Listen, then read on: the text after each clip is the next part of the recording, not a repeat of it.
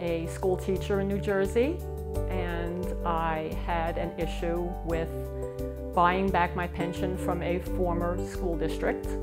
And I had been given a lot of difficulty from that district. They wouldn't do any research for me. They wouldn't get my records. I was at my wit's end. Senator Gordon's office actually did something. Within a week, I had my pension.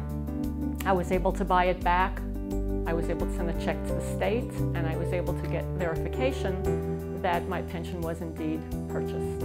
What's really impressed me is that Senator Gordon actually did something for me, and it's nice to have an elected official do something for me, even though I'm only one person in the community.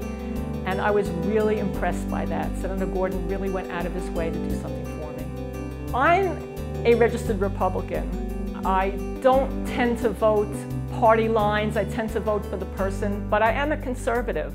And I will vote for Senator Gordon because I'm voting for the person. I'm not voting for a pretty picture. I'm not voting for an email that gets sent to me once every 6 years. I'm voting for somebody who is a doer, who will take his constituents and actually do work for them, answer their questions, do it in a timely fashion, and get things done. And he did that for me, and he will have my vote in November.